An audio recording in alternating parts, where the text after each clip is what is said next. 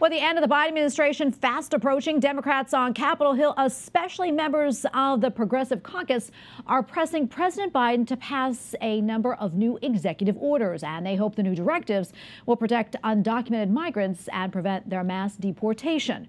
Capitol Hill correspondent Erik Rosales joins us with that story. Erik.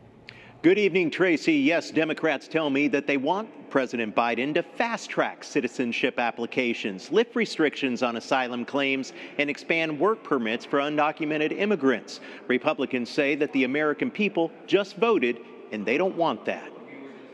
We've elected a new president. We've elected to keep our Congress. We've elected to have a Republican majority in the Senate. So this president needs to wind it down, listen to the American people, respect the voters, as I've heard some people say, and let the new administration set policy. Democrats trying to use executive power to work on things like immigration, things like that before President Trump takes over.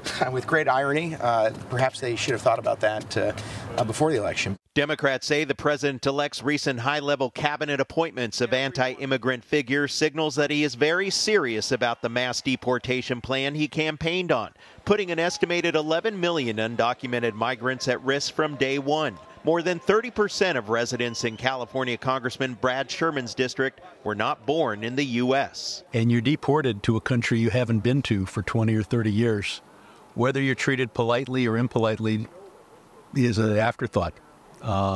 It's not a matter of politeness and dignity. 7 newly elected lawmakers joined the Progressive Caucus, which now numbers over 100 members. The Congressional Progressive Caucus will continue to be ferocious defenders of the working class and poor people, of inclusion and our right to fully be who we are. Immigration is sure to be a hot-button issue for the next 4 years, and even the U.S. Conference of Catholic Bishops recently issued a statement of pastoral concern about immigrants. Quote, "Together we must speak out on behalf of the huddled masses yearning to breathe free and ask our government to provide fair and humane treatment for our beloved immigrant brothers and sisters."